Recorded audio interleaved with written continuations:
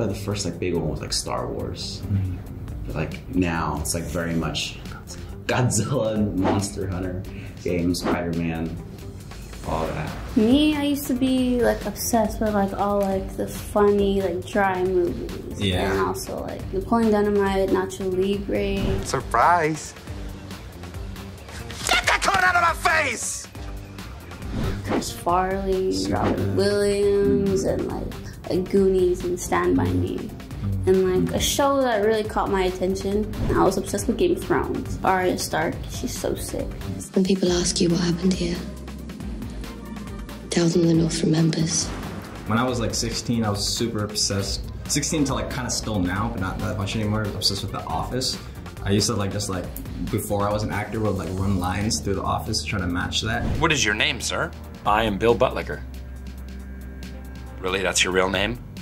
How dare you? My twin brother and shit. And but when I was younger, I was super into like shit like Stand By Me, The Breakfast Club, a lot of like 80s classic shit. That's 80s, right? Yeah. Yeah, 80s classic shit. Yeah. It's close enough. Close enough. Yeah.